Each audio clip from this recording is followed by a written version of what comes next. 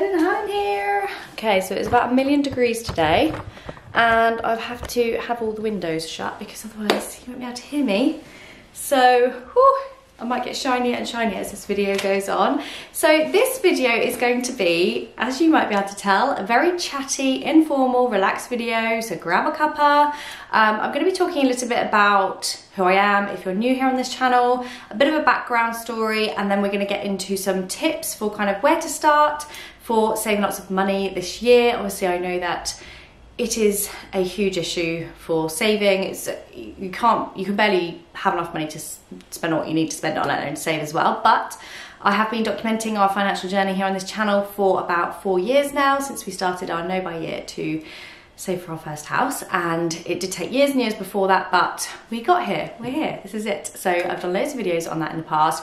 I have done so many videos about budgeting, No Buy Year, how to save money, how to make more money, how to do side hustles. Like that, if you're thinking it, like investing, anything, it's probably here on this channel. So do have a little dig about on my channel if you are new here, but I thought I'd just spend the first few minutes just chatting about who I am and a little bit of background for anyone that's new here. So feel free to skip forward if you know about me, or stick around if you want to hear a bit more about me. But yeah, grab yourself something to drink and get cozy, and let's get into it.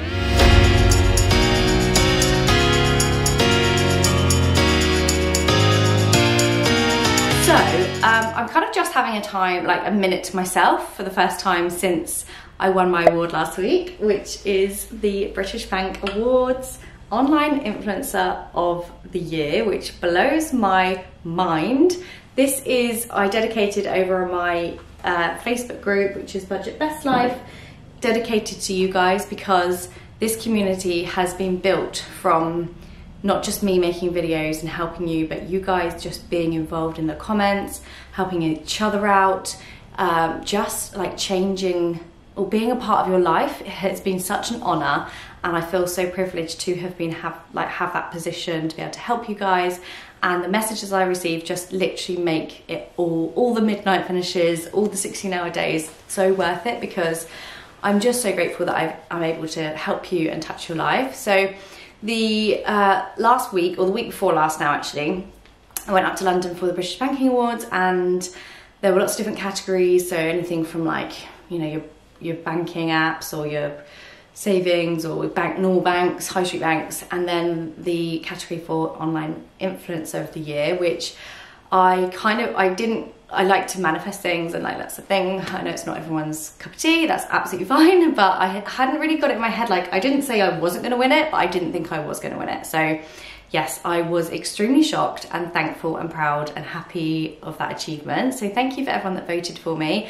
I am actually manifesting a win for an award, for a financial award in September. So I will leave you guys a link in the description bar if you would like to vote for me for that. It's the Blogosphere Finance and Business Influencer of the Year, and it would just mean the world to me if you would like to vote for me. If I've helped you in any way, please do. I'll leave a link for you. It's free, obviously. It takes like 5 seconds. Just literally put my name in, my handle, which is Lara Joanna Jarvis, and I don't even think there's might be a box to say what the reason is why you want to vote for me, but shameless plug there if you would like to vote for me. This space has become so much more than what it was when I started it 9 years ago, when I was pregnant with my eldest son Henry.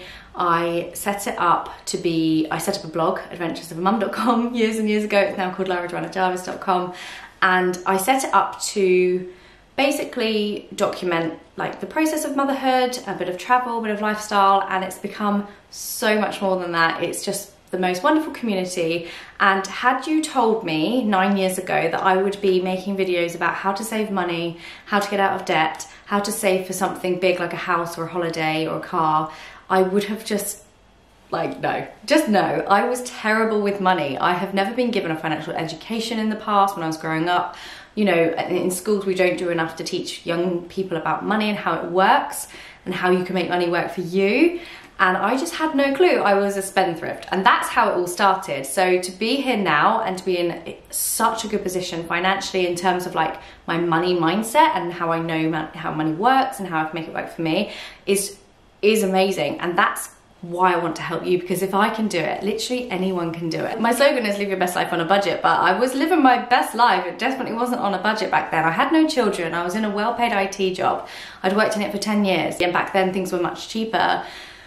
And I had children and realized, oh my goodness, like I was on statutory maternity pay, £500 a month, maybe not even that.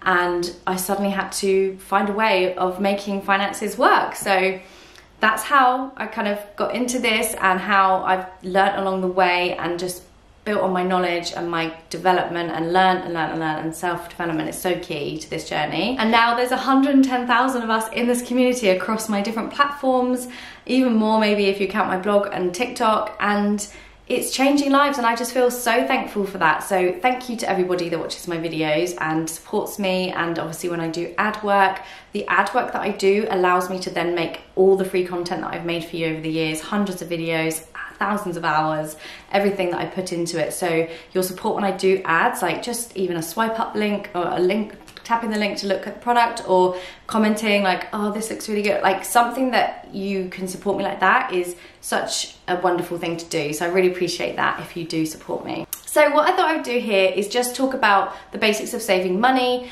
and how to save some money if you're looking to do so. Obviously things are tight and it's awful. So I won't get into the politics side of things because we could be here all day, let's be honest.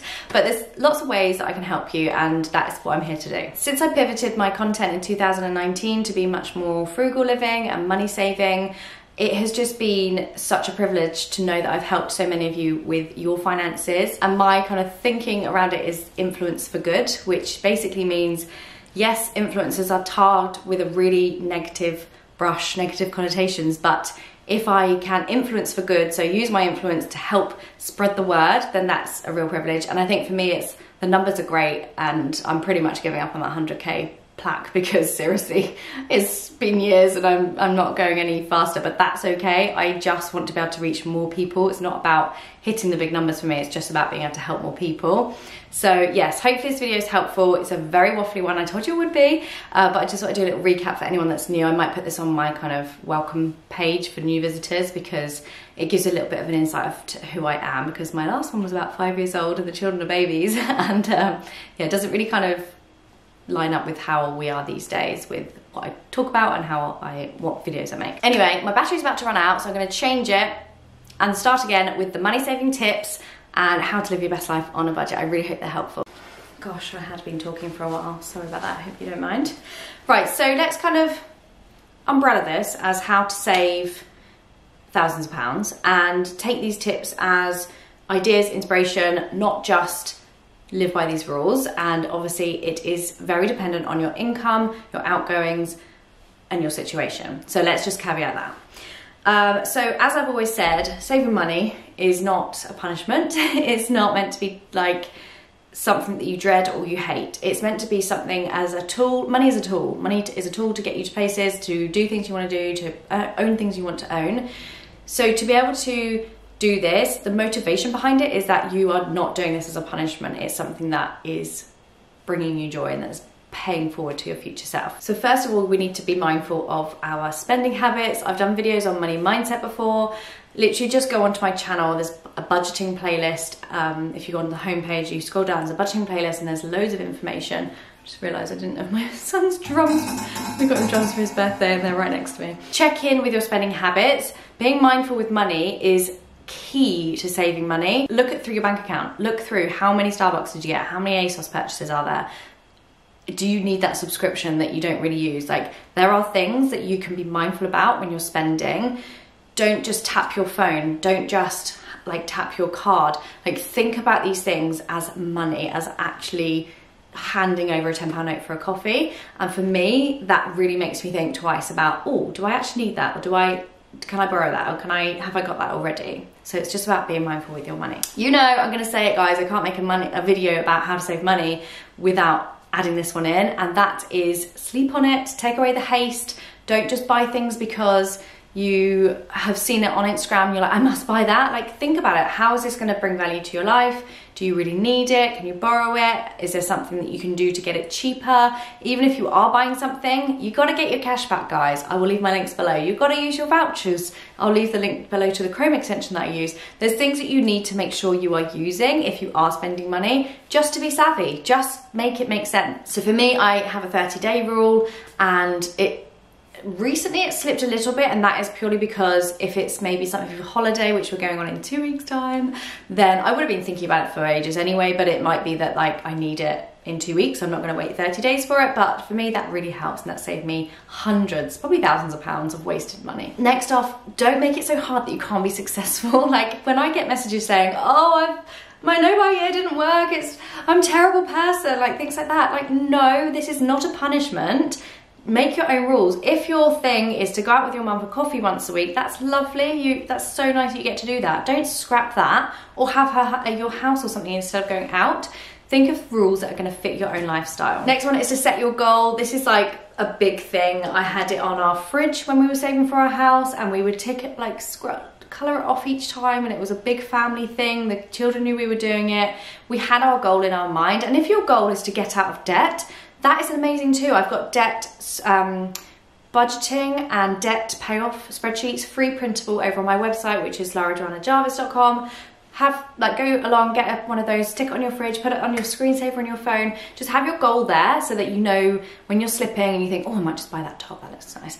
Then you've got a reason to think, no, that's one more day away or an extra week away from getting to my goal. Next up, if you've got to tell people, get them to support you. If you are trying to get out of debt or to pay for something that you are saving up for, and your friends keep asking you to go for cocktails or dinner, just be open with them. Just say, look, I'm really sorry, I can't at the moment. I'm saving for something. I'm doing a no spend period. Why don't you pop over to my house instead? I'll cook you dinner or something like that, so you're not actually spending too much money. As I say, picture your why. Why are you doing this? That's the takeaway.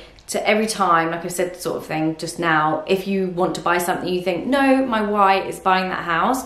Is that going to put me back an extra month? It's just not worth it. Next one is to recognize your feelings when you have bought something. Do you feel like gutted? Like, why did I do that? Or, you know, once the endorphins have hit buy, have gone within 30 seconds, it doesn't really even, you bring it in the house and you're like, yeah, it's like gone. That moment's passed. Just recognizing those feelings of the endorphins being like not lasting is a really powerful way of not spending the money in the first place, because you understand that afterwards you don't really care that much for it. Planning. That goes for meal planning, that goes for taking drinks out when you go out for a park day or something like that. Failing to plan is planning to fail. It's not forever, guys. This is not forever. You will get through this, you will pay off your debt, you will buy your house, you will get there. Don't think of it as a punishment, it's not forever. Look for free alternatives for things, so marketplace, or rent something, borrow something. You don't have to buy the thing all the time if there's a different alternative, so just do your research, that really helps. That goes on with planning as well. Take stock of things. If you already own the thing, don't do what I did when I first started my no buy year. I used to go out and then I would buy a thing and then I'd come back and I'd already own the thing. Mind-blowing, such a waste of money. Budget. I've got videos on budgets here on this channel. I will share them. Again, just look for the playlist, budgeting, how to budget, my budgets, things like that. I've just done a holiday budget, how to budget for our luxury holiday, which is the first time we've ever done that. And yeah, it's all down to planning again. So literally budget, know what's coming in, exact granular detail as well of like what's in the bank, how much is going out, how much is left over, and pay yourself first, because you know, as soon as you get the money, once your non-negotiables are done and you pay yourself, that means putting it into savings or investments. If you wait until the end of the month and you say, oh, I'll save what's left, there won't be anything left. So do it at the beginning of the month before you have a chance to spend it. The mentality of this is really interesting, and that's all around the mindset, again, money mindset. And it is, when will it end? Like, when will it be good enough? When will it be enough? So it's not just like one more thing. Oh, I'll just buy one more. I'll just buy one more top. When is it ever enough? So just keep that in mind as well. And unmask your spending habits. So are you an emotional spender? Are you a boredom spender? Are you stressed? Are you happy? Could be a good emotion. Unearth these feelings, and then you can use that to your advantage to know that if you are maybe bored in bed at night, you're scrolling, you're tapping, you're shopping, you can actually counteract these feelings by going to do something instead. Like if you're feeling bored on the sofa, go for a little walk about the neighborhood, or go and cook some nice food or something. Or if you're upset, maybe go and take a nice bath, do some self-care. You know, it's recognizing the feelings that are causing the spending, and that in turn will help you stop the spending. So I hope those tips have been helpful for you guys. There are so many videos here on this channel, and I will continue to make money saving videos, even though for some reason they're not getting watched very much at the moment. But I think YouTube has just forgotten about the money saving stuff because I did loads of house moving stuff, and algorithms are funny things. Like if you stop making videos for a little while on a subject, YouTube's like, oh, that's not a thing anymore. Let's not ever post, like share. So lots of people tell me that I don't get my videos in their subscription feeds, but if you put the notification bell on, it might well help. But yeah, or just keep looking. I do 3 videos a week, and it's all about living your best life on a budget. So thank you for being here. It's a long one. Hope you enjoyed it, getting to know me a little bit. If you're new here, I'm Lara. Did I not mention that, by the way? I'm Lara, Financial Influencer of the Year. Thank you so much for watching, guys, and I will see you really soon. Take care. Bye.